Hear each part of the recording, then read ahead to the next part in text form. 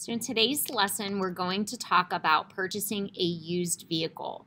So when purchasing a used vehicle, you need to understand what deductions need to come off when you're looking at the cost of that vehicle by wear and tear on the car.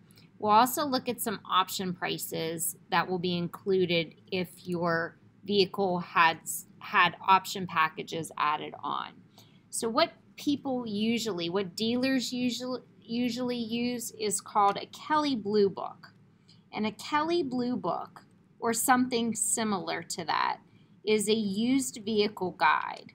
And it's published, and it will come out and it'll explain what the value of your vehicle is. Now that's based off of the condition of that vehicle and the options that get added onto it.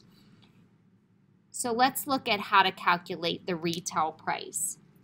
Now the retail price, as opposed to the wholesale price, is the price that if you went to a lot to purchase a used vehicle, you pay the retail price.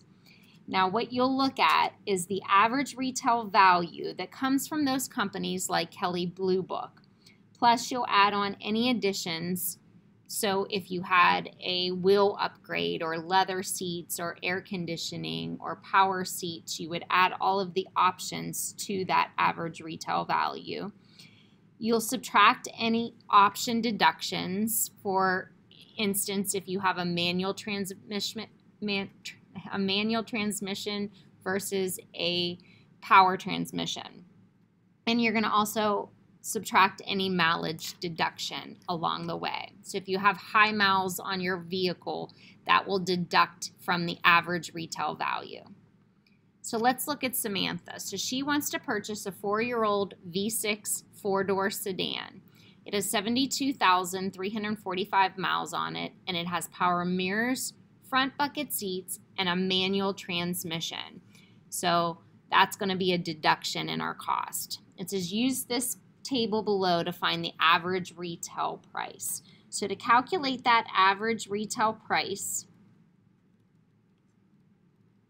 I'm going to look at the price that the vehicle says. So we're looking in this column here for the 4-door sedan. So it says that it's going to cost us $15,500. Now this is what the Kelley Blue Book price would look like. You look up that average price. Then you add on your options to the price. So it looks like it has power mirrors, so we'll add $250 to that price.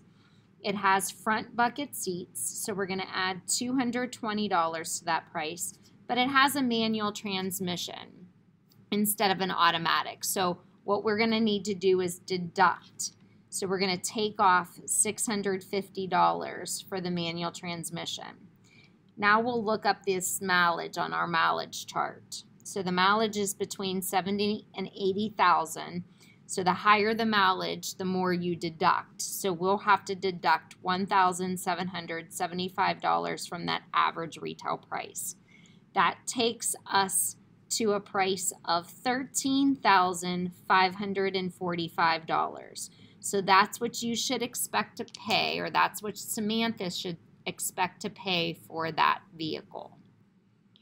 All right, so I'll look in the book at concept check number 1, and this is just another example.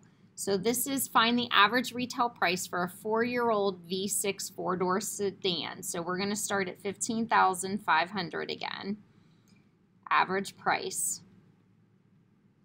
So the vehicle, or the Kelley Blue Book, says that it's worth $15,500.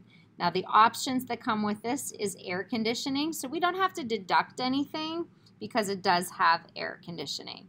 It has power mirrors, so we're going to add $250. It has leather seats at $240. It has a power sunroof, so we'll add $475, and it has aluminum wheels, so we'll add $120. Now, once we do that, we need to also calculate the mileage, and the mileage is 42,510, so that means that we will deduct $175 off the value of that vehicle. When doing so, we should expect to pay about $16,500 $410 for that vehicle. So it's a little bit higher than the average value because of all of the options that were added on. Okay, so now let's talk about the average wholesale price.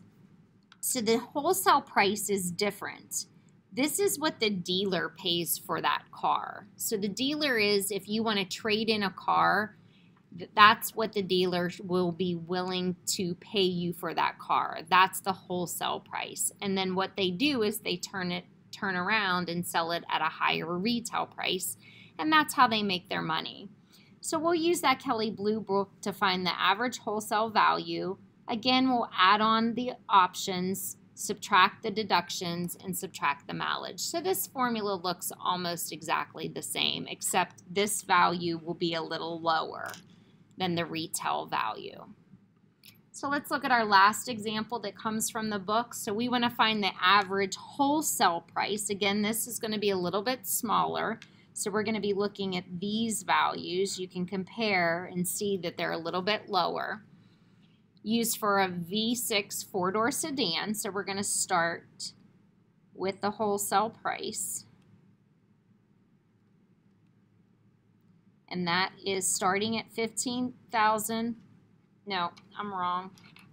That is starting this time at $13,100. That's this value.